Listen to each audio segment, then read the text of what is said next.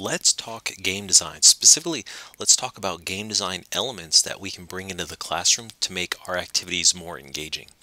And to do that, we're going to start with a basic overview of why games. What's the driving force behind their sudden popularity in education?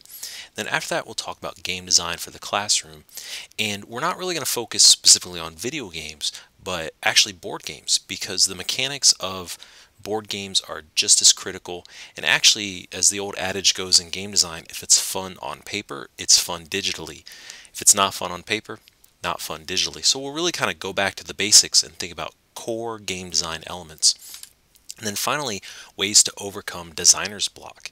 Now, with games, we have to ask ourselves, well, why games? Why now? What's with the increase in popularity over the last 5 years? And it really comes down to they are the dominant form of entertainment for almost like 2.5 generations now. You have the off-cited Pew Research report from 2008 that said 97% of 12 to 18-year-olds play some form of digital game. And really, it kind of stems out into this larger issue that they're becoming a cultural form and a literacy that there's an expectation you have a literacy in. Just as we understand how movies work, books work, and music works, these younger generations, so accustomed to games, expect everyone has that same literacy that they do in games. And so as it becomes this form of entertainment, it's also different than traditional forms of entertainment in that it's not solely consumptive. With a book, I consume the material. With music, I consume it as a listener.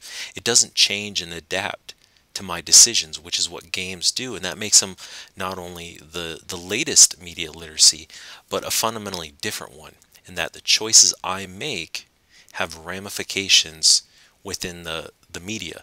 And that's a really key part in this whole talk, actually.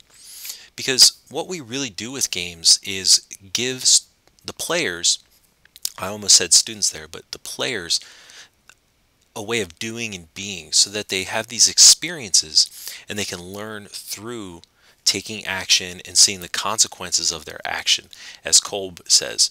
So how do we get these experiences to be created? Because that's really the driving mechanism. One of the best descriptions I ever heard about games in general is that they are a narrative which we then use to tell our own stories. So we place ourselves in these environments inside of a structure and we tell our own stories, which is a really powerful motivator for people, and especially with language learners when we're conceiving these ideas and then having these experiences, we want to communicate these ideas. And Salen and Zimmerman, who published the Rules of Play, they talk about the role of the game designer as conceiving and designing rules and structures that result in an experience for players. And I always like to balance this description of a game designer with the role of the instructor, which is conceiving and designing rules and structures that result in learning for students. And one of the fascinating parts about game designers and good teachers is that they're often having the same discussions, just with slightly different vocabulary.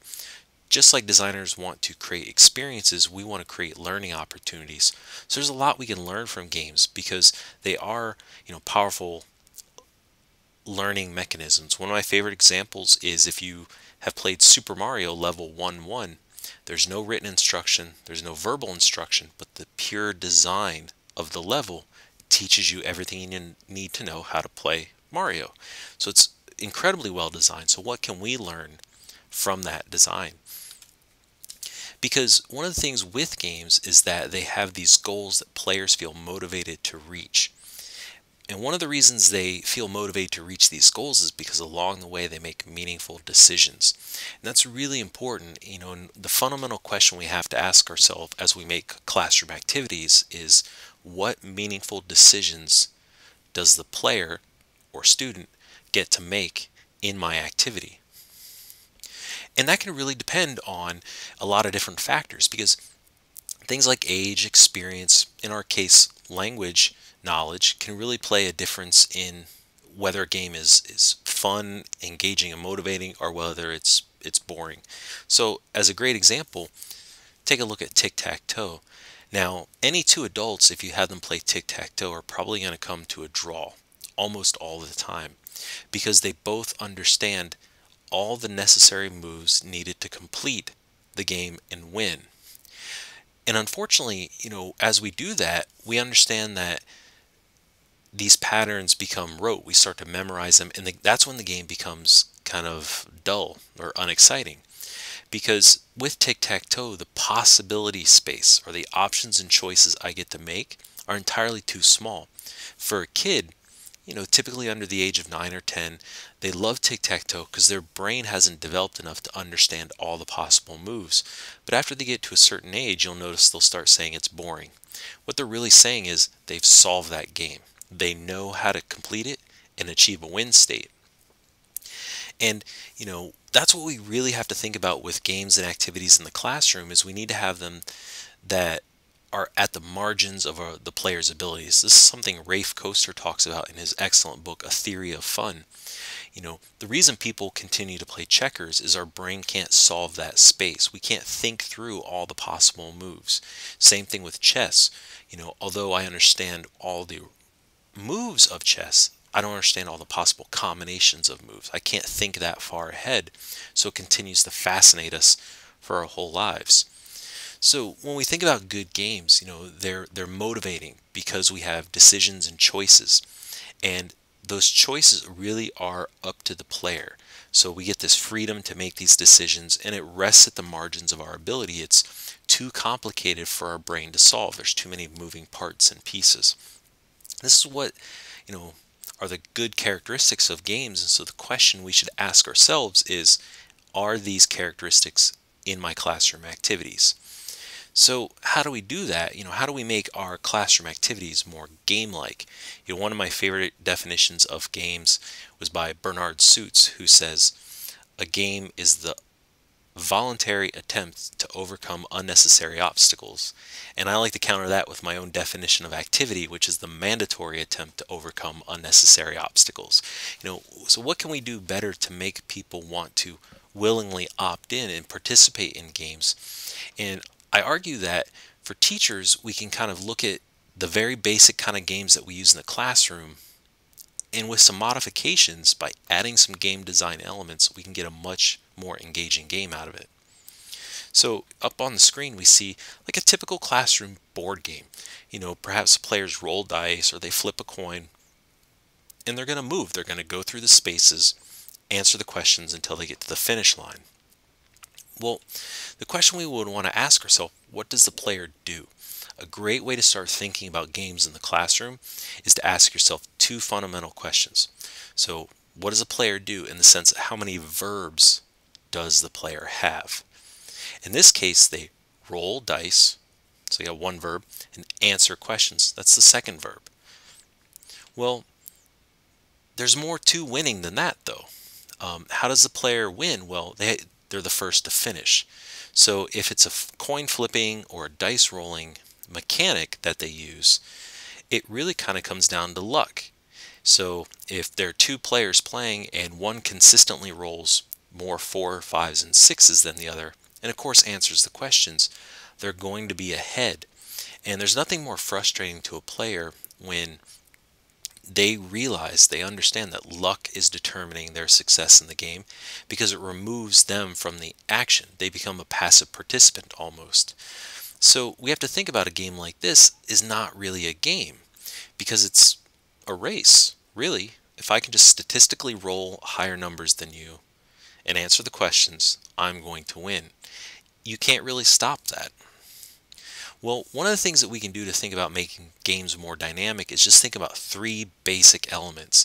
And these are the three elements that you can apply to almost any game to really get new and novel design out of it. And so those three things are theme, action, and strategy. So let's kind of take a look at a working example. So we'll take this board game idea that we have. So maybe I should add a theme to this. So themes are a great way to make something, more visually engaging and more appealing in that sense. And also what's really nice about a theme that's great for game designers is these constraints that the theme places upon the game get you thinking outside the box. You have to think about what makes sense within the theme. So if you had some sort of, polar theme or jungle theme, you wouldn't have a polar bear in the jungle, and you wouldn't have monkeys in your polar bear theme either.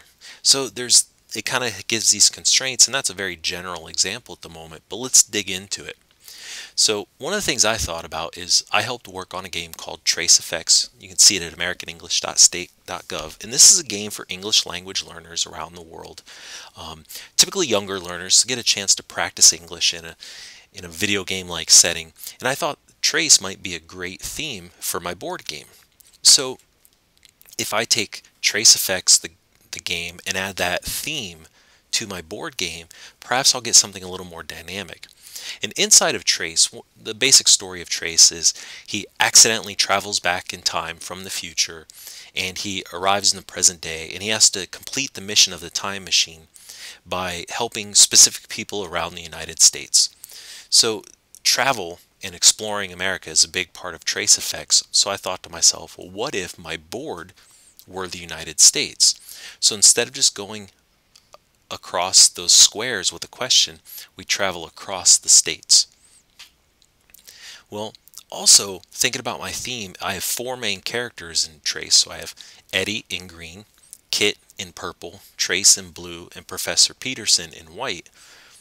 They have very clear designated color schemes that then I can apply to the game. So I kind of mapped this out, and one of the important things to think about with game design for the classroom is prototype, prototype, prototype.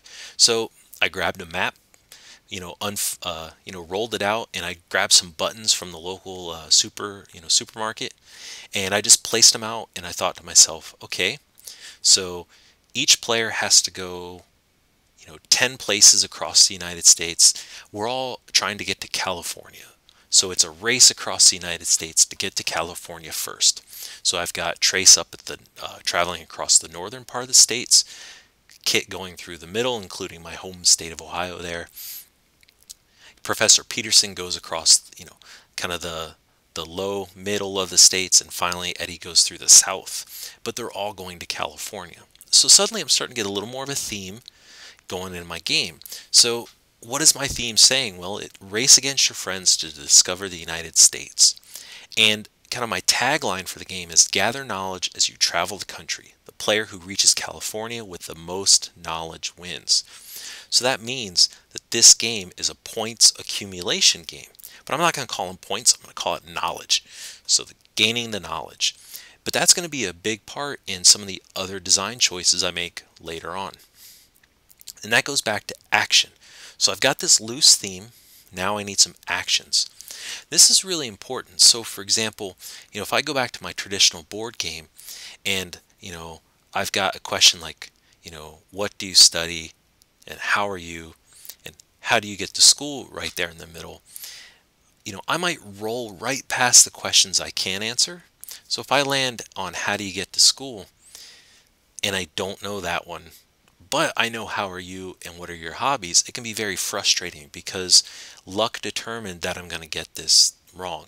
Now, of course, there's other elements, what we call metagame elements involved, such as did the student do the homework, did they study, do they know the vocabulary? But fundamentally, just letting dice determine what I do is frustrating. Again, younger players will really grasp onto it. If you're familiar with the game Candyland, there really is only one choice in Candyland. Do you want to play Candyland? Yes or no? After you make that choice, everything else is luck. That's why you'll notice after a certain age, kids no longer care for Candyland because it gets dull. They understand that luck is a driving factor, so they quit playing.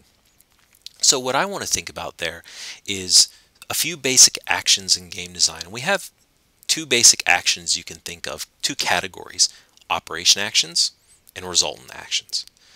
Operation actions are things like moving your piece and drawing a card, things that move the game along, things you have to do. Resultant actions are the interesting part of games, and this is where the fun really comes in. So these are like goals that you want to achieve, such as protect a piece or force the move on an opponent.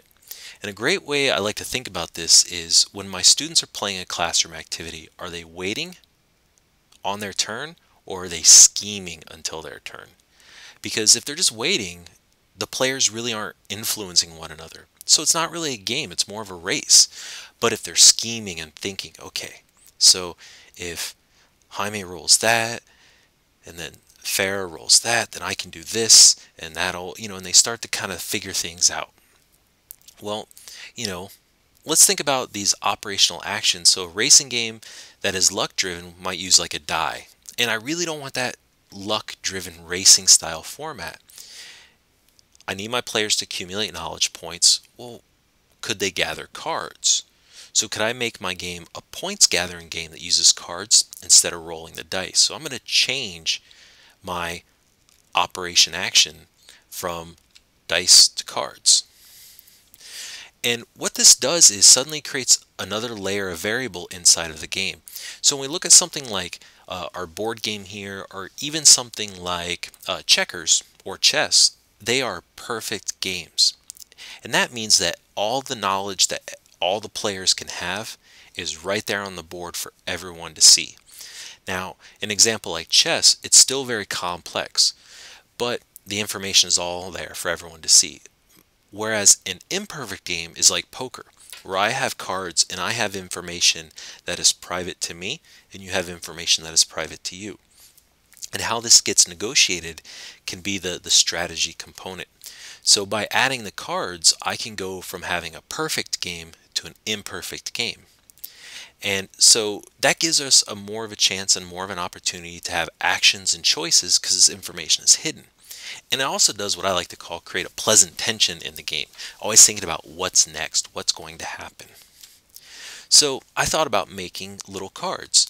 So as the players move across the United States map, they can draw a card with a language challenge. So for example, they draw a card and says make a sentence using an if conditional. Or they draw another card, make a sentence using the past form of I.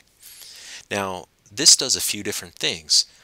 One, it makes the student unsure of what they're going to get. It adds that pleasant tension. But then from a teacher point of view, I can simply make various sets of cards. I can make my low-level card set, my intermediate card set, my advanced card set, and I can just swap those out.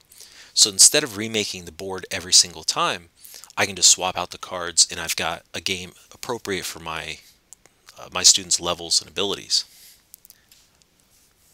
So I've moved from perfect to imperfect, and I've added a tension element that I hope will get the students playing. So I've gone from this to this. But it's still a racing game. So I have in my Trace Travels game, students are still racing across the board, and the description states, gather knowledge as you travel the country. So really, at this point, the game is draw a card, answer the question, move forward. Well, if the first player answers them all correctly, they're going to win because they went first. It's still not good. It's still not great. There's still some missing elements to that. There needs to be a little more balance. So the game needs a point mechanic, so perhaps points collection could be added through making decisions.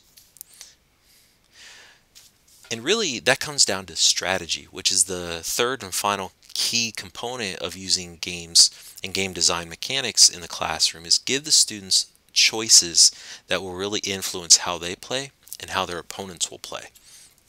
Because as Sid Meier says, a game is a series of interesting decisions. And if you've played his game Civilization, you know that it's just all a series of decisions. So my decision should influence yours and vice versa. And a good game reflects the cumulative effect of player choices until there's an outcome, until a win state is achieved. And strategy and action are linked in a lot of ways. The more actions I can take, the more I have to consider my choices and the choices of my opponents. So I have to really think carefully about what it is I want to do in my game. So I'm really still looking for that strategy in my Trace Travels game, because I've got this description: gather knowledge as you travel the country. The player who reaches California with the most knowledge wins. So travel the country, accumulation points with the most knowledge. So I wonder how I can get my choices and strategy to really be fixed there. So I'm looking at my map, and right now everyone just keeps moving west.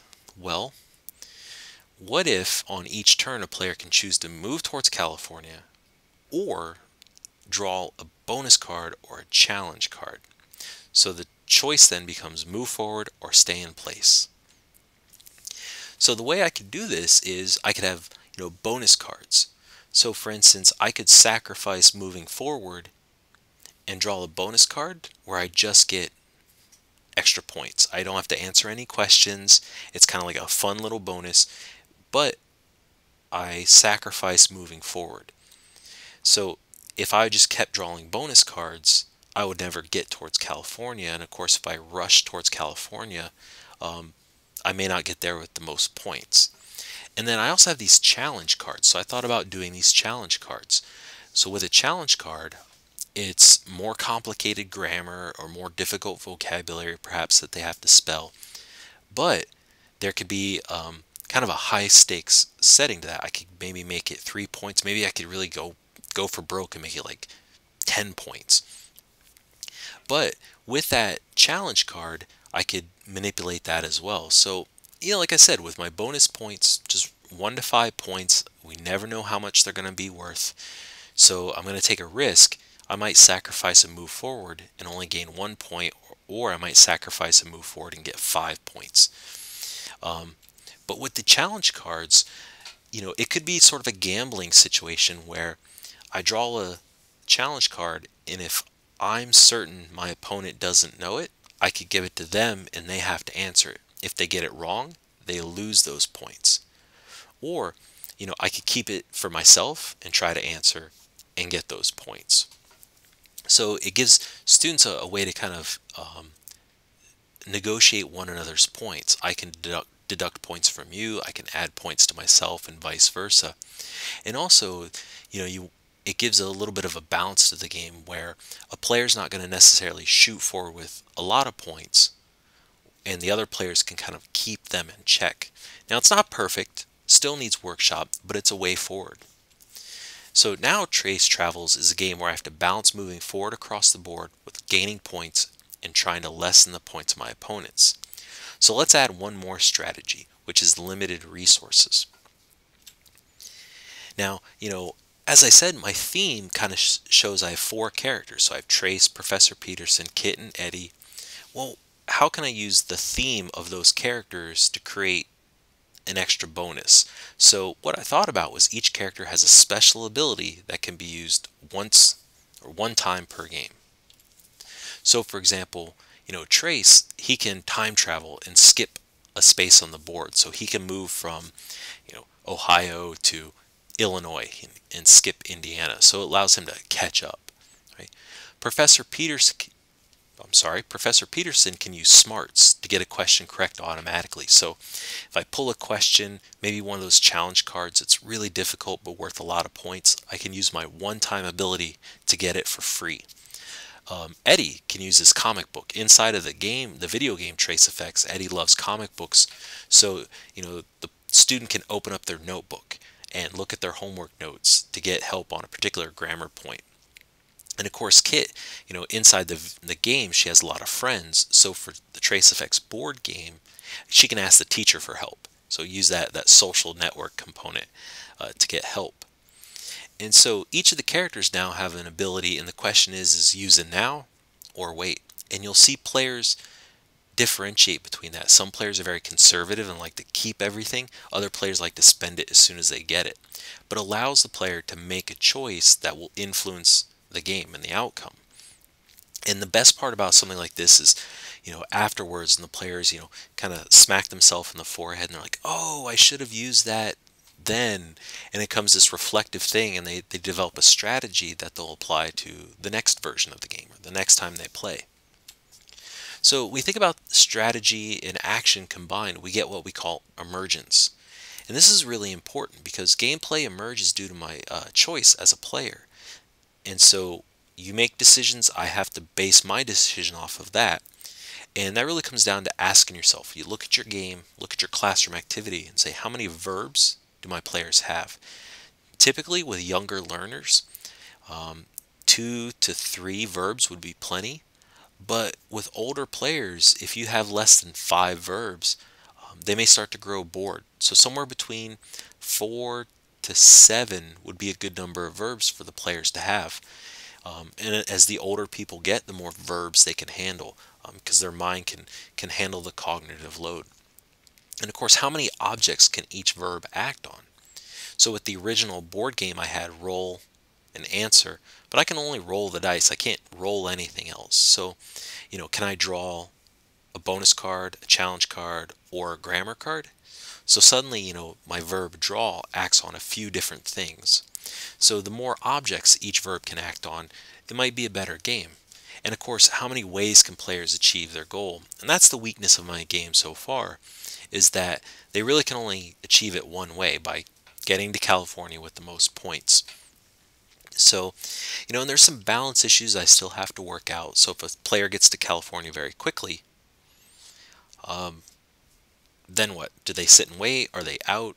How does the game get resolved is still something I'm working on. But the best part about that is I can take that into the classroom, have my students play, and see what they think.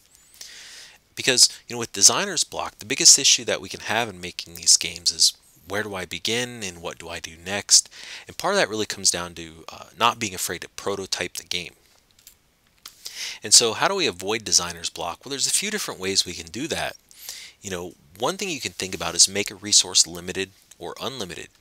So for example, if I have my one-time abilities for the characters, if I made those unlimited, that would really change the game. Suddenly, a player could just keep getting bonus points with Professor Peterson. All the players would only want to use Professor Peterson. The game is broken. So, but it really kind of lets me understand the constraints and the confines of my game. So, as you're prototyping a game, just try making a resource limited or unlimited and see what happens. Another great one is, what if my players had to cooperate instead of compete? Well, if they're going to cooperate, what are they competing against? Is there some sort of villain, or is there some sort of challenge that they have to overcome? And would that result in more communication? Of course, if my goal is to practice grammar, do I want more communication, or do I want focused attention on specific grammar points? So there's a balance issue I have to consider there in terms of the game versus classroom goals and objectives. You can mess with the play order. So if we always go clockwise, what if things suddenly switched? Try it, see what happens. Removing rules is always a great one. Oftentimes we tend to overrule everything. So if you have 10 rules, try to get rid of 3 and see what happens. Take an item and double it or make it half. This is something we can do with rules. So instead of having 10 rules, try 5 and see what happens. Also think about, with objects in the game. So what if you doubled the points? What if you halved the number of cards, or half the number of abilities? What would be the outcome? And of course, steal a mechanic is, possibly one of the best ways you can make a good game. And as teachers, we've been stealing mechanics for years. We do all sorts of things like this. And one of the interesting things is a game mechanic cannot be copyrighted. You can copyright a theme, but you can't copyright an existing game mechanic. That's why we have Hangman and we have Jeopardy, right? That's why we have Tic-Tac-Toe and Hollywood Squares, because we can't really take that mechanic, but we can add on to it. So in summation, games are really iterative. There's a short design cycle where we design it, prototype it, see what worked and didn't. So don't be afraid to play a half-finished game. And that in and of itself can be really fun if you have students who love games, because you could take your half-finished game in, kind of scratch your head and tell the students, I don't know what to do. And suddenly that becomes a writing activity. They play the game and they write out advice and suggestions, or they have to communicate with you about what needs changed in the game, what I think would be better or worse. So we can actually make this iterative design process part of a classroom activity. Of course, playing more games, because the more games we play, the more design mechanics we can draw from. And we say, wow, that was really fun. I wonder if I change those to verbs, what would happen? I wonder if I, did this or that. I'm still trying to figure out how to make a game using Jenga. I'm playing with the idea of building some sort of game where you draw the block, you pull the block out, and it's a verb, and you have to grab an adjective one and build sentences using your blocks. So the more we learn, the more we can draw from. And of course, they're cooperative, and like I said, get your students involved and make it task-based learning. Have them really tackle it and see where they can take your game. What could they do differently with it? So there's a lot of great options there if we just sort of get the idea in place and then workshop it. Don't be afraid of a bad idea. And so here's a quick look at references. Brathwaite and Schreiber's Challenges for Game Designers is a fantastic game that I highly recommend everyone read if you're really interested in this idea. With Kurt Squire, of course, is one of the leaders with video games in education and video games and learning. He focuses mostly on history and social studies, but still a great person to read his research and literature. And of course, Will Wright down there at the bottom, he has a great talk about game design and what makes games fun. I highly recommend watching that if you have the time. So thanks for listening, and play more games.